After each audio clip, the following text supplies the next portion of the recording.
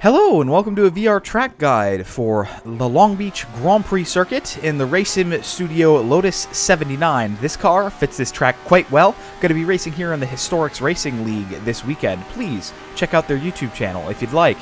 Getting ready for the first corner, we're going to cut hard right over the zone, braking at the 400 footboard into second gear.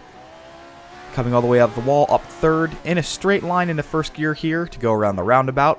Two simple 90-degree rights follow this. Gonna brake just to set the nose in for the first one. Second one has a lot of nasty bumps that we're gonna slow down more for. Watch as the car gets really unstable here. Have to use the whole surface, and the car is fighting its own suspension and the bumps the whole time.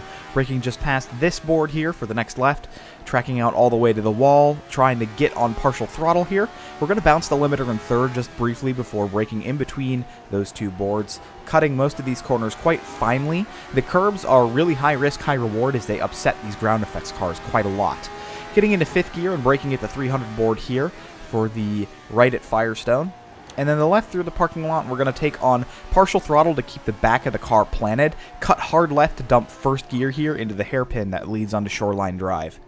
It's quite a short and decently simple lap considering all the 90-degree left and right-hand corners. However, the bumps make the car incredibly difficult to handle around the circuit. If you'd like to see highlights of the racing, please check out the Historics Racing League's YouTube channel, which I will link here in the end card. Have a good day. Bye-bye.